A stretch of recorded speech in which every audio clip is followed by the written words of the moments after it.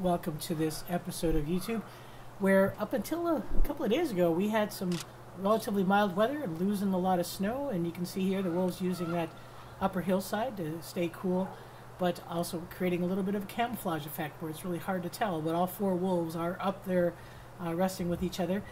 And then winter seemed to come back, and with it came a little bit of ritualized dominance, and especially between the two Arctics, Grayson and Axel doing a chin rest here. Lots of interesting behaviors to kind of monitor here.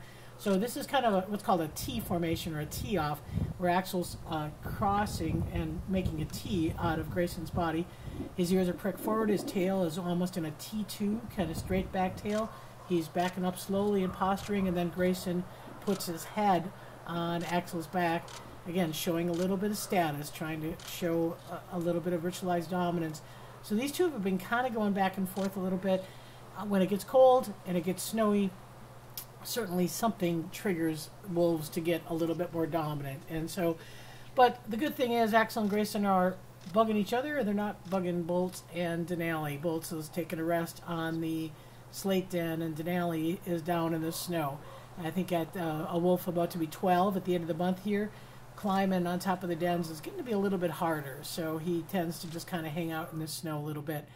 We had another visitor come into the exhibit, and this we want to thank Donna Mac Iwanski, who sent me an email on Saturday and said, you know, you had an eagle land in your enclosure. And we've been hearing eagles quite a bit, so if you have our webcams on, you can hear the sounds of the eagles. Sometimes they land, sometimes they just hang out in the trees. But in this case, the eagle landed, and we see in the background Axel coming down and doing a little bit of kind of approach, a little stalking, and he actually chases the eagle and tries to grab the tail feathers. So we need to remind Axel that the eagles are a protected species, so grabbing an eagle is not recommended. So those kinds of things happened, and certainly we do see them as a stimulus for the wolves. And obviously Grizzer needs a stimulus, and he is a wolf about to be 16 on May 5th. And the good thing for him is he's had a really great list of projects that have gone on in retirement for him, creating some radiant heat and making one side of the enclosure relatively warm and dry.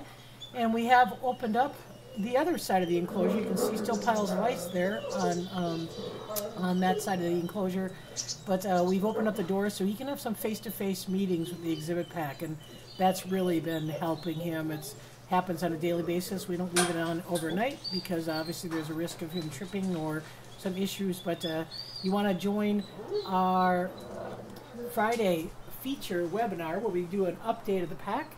Log in to our wolf.org and you'll see a link to our Friday feature. This Friday feature will have a password, so check it out and join us so you can get a little bit more information about our pack. Thanks for watching.